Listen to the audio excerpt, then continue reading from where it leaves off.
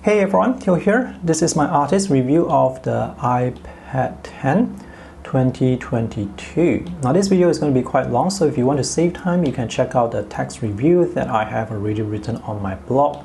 The link is in the video description below. And on my blog are reviews to other iPads, Samsung tablets and pen displays as well. Let me give you the bottom line up front. This is a fantastic iPad. It looks good. It has excellent drawing performance, but it's not worth the money when there are other options out there that gives you better value for your money.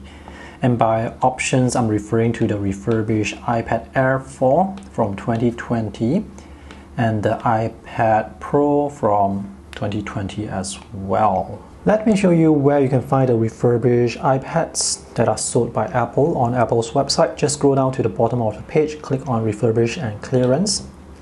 Now this iPad 10 is priced at $449 and that is for the model that comes with 64 gigs of storage. Let's tap on the iPad here and see what options we have. And let's look at the iPad Air. So if you are going to spend $449 for iPad 10, why not just go with the refurbished iPad Air? This design looks identical, almost identical to the iPad 10, but this has a better display and supports Apple Pencil 2, where you can snap to the side of the iPad for charging and for pairing. And this is obviously the better iPad for your money.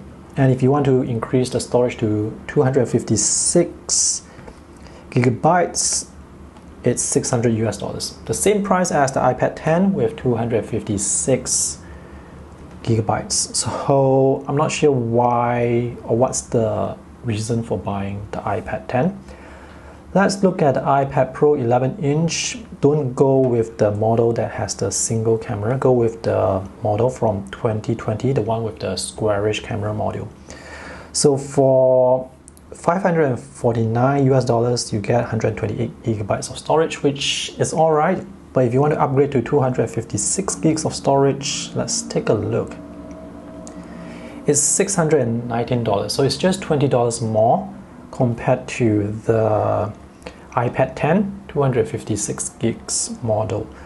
So this is an even better iPad compared to the iPad Air that I was talking about. So these two options are better options than the iPad 10. So I'm just not seeing the value with the new iPad 10. There are many who watch my videos who will say that it's not fair to compare new products to old products or even refurbished products.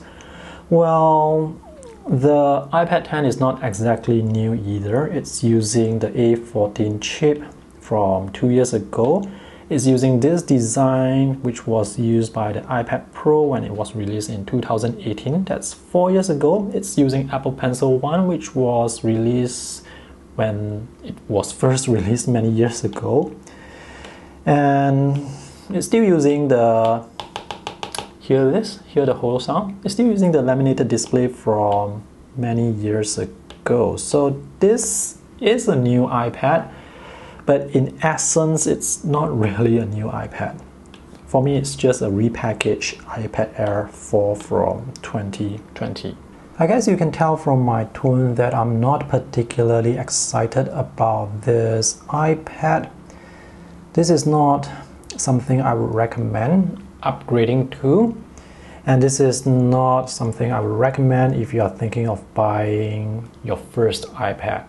I would recommend you go with the refurbished iPad Air 4 from 2020 or the refurbished iPad Pro 11-inch from 2020. Both will provide you with more value, more features, and both are much better iPads compared to this. And if you think the old way of charging Apple Pencil by connecting it to the lightning port of the iPad looks silly, well, it's even more silly now. Now you have to use this USB-C to lightning adapter, connect it to the cable and connect your Apple Pencil this way to your iPad for charging and for pairing. This is actually not too bad. It's just that if your Apple Pencil runs out of battery while you are outdoors and you don't have the adapter and you don't have the cable, there is no way to charge the Apple Pencil. Oh, wait. If you happen to have an iPhone, you can actually charge the Apple Pencil with it by connecting it to the lightning port, and this battery icon will update to tell you it's charging. So is this the Apple ecosystem everyone is talking about? And now on to the full review. Let's take a look at the items included in the box.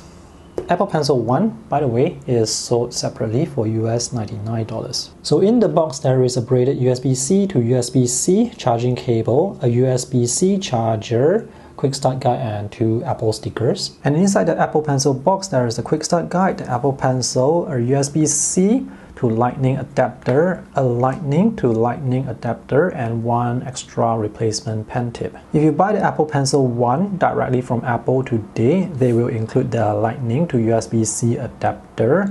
If you already have the Apple Pencil 1, you have to buy this thing separately, and this is US $9. Design of the entry-level iPad has finally been updated to the same design aesthetics used by the current iPad mini, iPad Air, and iPad Pro. So we have the rounded corners on the metal frame, the rounded corners for the LCD, and this is quite thin.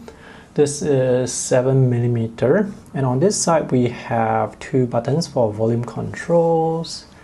Here we have 2 sets of speaker grills, but the audio is only coming out from the bottom set. This is the power button with fingerprint sensor built in, which is quite fast and effective. On this side we have the connectors for the keyboard folio. And here we have 2 more sets of speaker grills. Again, the audio is only coming out from the bottom set when you're holding the iPad horizontally. That's the USB-C charging port with USB 2 transfer speed, so that's kind of slow. This iPad is available in 4 colors: yellow, blue, pink, and silver, which reminds me of print colors, CMYK, and the color is quite intense. The USB-C connector and the inner walls are also yellow. There is no keyboard connector here. This single camera is a 12 megapixel f1.8 and the image quality is actually pretty good. If you are watching shows while holding your iPad this way, make sure you don't block the speakers at the bottom. The audio quality is good, it's loud and it's clear. This iPad weighs 477 grams. The LTE model is slightly heavier. This is what I would consider to be lightweight, and even if you add a case on it, it's still quite manageable to hold in one hand while you draw. I'm not sure if you can see it, but there is a landscape camera here. Perhaps that's the reason why you cannot use Apple Pencil 2 with this iPad. Build quality of this iPad is solid and this tablet feels premium. Now Apple's attention to detail is on another level, which can be seen as a good or bad thing. For example, this keyboard connector has moved from the back here down to the bottom side, so the keyboard cases and folios made for the iPad Air 4 and 5 are not compatible with this iPad. And even though this design looks like the iPad Air 4 and 5 or the 11-inch iPad Pro, the dimensions is not exactly the same as those iPad Airs and iPad Pros, which is to say that you will not be able to use or reuse those cases made for those iPads with this. That's how much attention Apple gives to the design so that they can sell you accessories, overpriced accessories that are made specially for this iPad, such as this keyboard folio thing that is US $249. Let's talk about the display. So this is a 10.9-inch IPS LCD with LED backlight. The resolution is 2360 by 1640. Pixel density is 264 ppi. All the visuals look sharp with no noticeable pixelation. Color support is sRGB instead of P3, which has a wider color space, but that's alright because the colors still look good out of the box. Brightness is up to 500 nits, so this display is quite bright, and there is True Tone technology, so the white looks more natural. iPad 10 does not have any anti-reflective coating on it, so reflections are going to look more glaring compared to iPads that have anti-reflective coating on them. This display is not laminated, so there is a gap between the glass, the drawing surface, and the LCD beneath. This doesn't really affect drawing performance though. Apple Pencil tracking is still very accurate. The line will always appear directly beneath the pen tip. There is no parallax. Anyway, parallax doesn't really affect non-laminated displays which are smaller in size. So Apple Pencil is still very accurate on this display. It's just that when you have an air gap between the drawing surface and the LCD, it makes this hollow tapping sound. And this is how it sounds on an iPad Pro. The sound is not as hollow, so this feels denser. And also with the anti-reflective coating, I feel like there is slightly more resistance when I'm drawing on this display versus the iPad 10 display with no anti-reflective coating. Both Apple Pencil 1 and 2 are sensitive and accurate pens, but the drawing experience on a laminated display just feels more satisfying, that's all. There are a few things you need to know about Apple Pencil 1. This design is cylindrical, so it rolls very easily, so make sure it doesn't roll off the table. My old Apple Pencil 1 has rolled off the table several times, and it's quite scary because this is $99 US.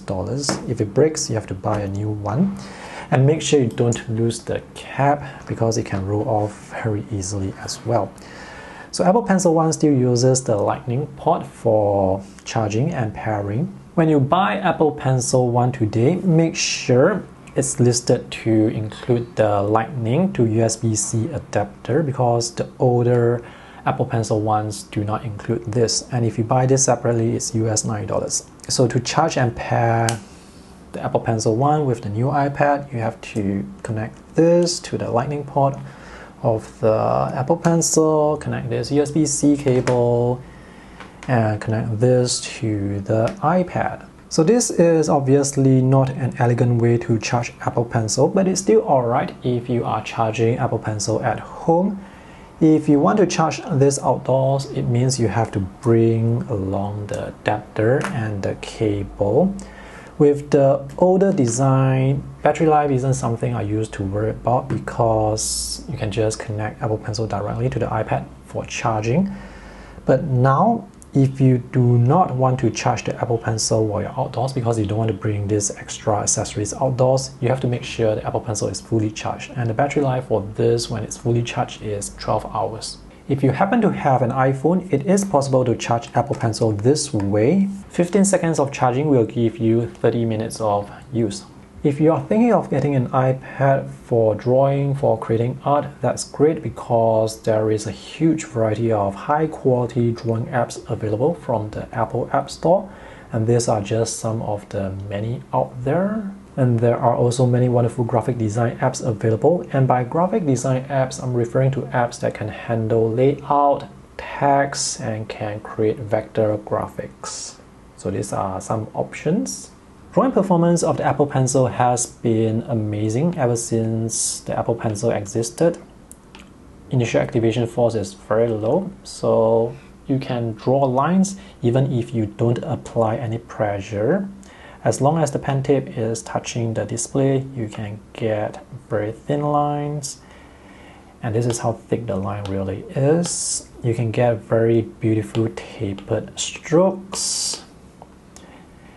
You may notice some latency. That's due to the app as well as the 60 Hz refresh rate of the LCD. But it's not really an issue that affects drawing accuracy. Anyway, when you're drawing, you are usually not drawing long sweeping lines like this. And this latency actually affects writing more than drawing, because when you're writing you want to write fast, and that's where you can see the latency. That's where you can see the line trying to catch up with the pen tip. But when you are drawing, usually you're drawing at normal speed, latency is not really noticeable or something that you pay attention to unless you are looking out for it. There is perfect palm rejection, so if I draw or write with my finger or place my palm on the display, nothing will happen. I will not be able to introduce any stray strokes even if I want to. Palm rejection will depend on how the app implements palm rejection, because certain apps may not provide palm rejection. But by default, the palm rejection provided by Apple Pencil works great. Let me show you tilt sensitivity. So here I'm using a brush that reacts to tilt. I can vary the pressure, and this is the thickest line I can get with pressure. And when I use tilt, I can get an even broader stroke. And the transition from thin to the broader tilt stroke is very smooth. And dots like this can be drawn easily. My drawing experience with Apple Pencil is very positive. The lines always come out exactly the way I expect them to. So drawing performance is very predictable, very consistent. I just don't like the hollow tapping sound. This 10.9-inch display is a good size to work with for drawing, and this drawing surface area is about the size of an A5 sketchbook, except it's slightly wider here. And when you have apps that have lots of user interface elements, for example Clip Studio, you still get a good amount of canvas space to work with, even with palettes on the left and right side. If I have to draw for long periods of time, I will have the tablet on a tablet stand instead of having it flat on the table. Drawing on a tablet stand is way more comfortable and better for my posture as well. And notice how reflective the display is. So if you have lights that are pointed directly on the display, those reflections can be quite glaring. For the type of art that I create, which is mostly line art with very simple coloring, I don't use too many layers. I usually don't use more than 20 layers when I'm drawing with Procreate. And these are the number of layers you can get with Procreate with the various iPad models when you're trying to create a custom A4 size canvas with 300 dpi resolution. This tablet has good battery life. If you use auto brightness, you can get around 9 to 10 hours of usage. If you use maximum brightness, you can get maybe 6+ hours. These are quick sketches of my daughter, who is now 4 years old, using the app concepts. I remember drawing her using an older iPad, the iPad 6, when she was first born. Now, this iPad 10 is a much better tablet compared to the older iPads in terms of design, the look and the feel. The drawing performance is the same as before, so it's mostly the feels that you will get with the new iPad. As much as I enjoy drawing on this iPad 10, I just can't recommend this when I know there are better options out there. So I highly recommend you go with the refurbished iPad Air 4 from 2020 or the refurbished iPad Pro 11-inch from 2020. Both are just much better iPads compared to the iPad 10. Many will say it's not fair to compare the new product with older products or refurbished products. Older or refurbished products are supposed to be cheaper. And in a few months' time, you may be able to get the iPad 10 at a lower price. But even if you can get the iPad 10 at a lower price, the older models, the refurbished models, in my opinion, still provides more value for your money, because again, they are just better iPads. The displays that you get with the iPad Air and the iPad Pro are going to be laminated. They have the anti-reflective coating, so they will give you slightly more resistance while you draw. The overall drawing experience is just much better, and you can attach Apple Pencil to the side here for charging and pairing. You don't have to charge this the silly way by connecting the cable and lightning adapter. It's unnecessary. The last thing I want to say is I no longer use a matte screen protector, but if you want to use a matte screen protector on your iPad to get that tactile drawing experience, I recommend you go with this brand called Super Shields, which you can find on Amazon. I'm not sponsored by the company. I'm recommending that because it's just US $10 and you get 3 pieces.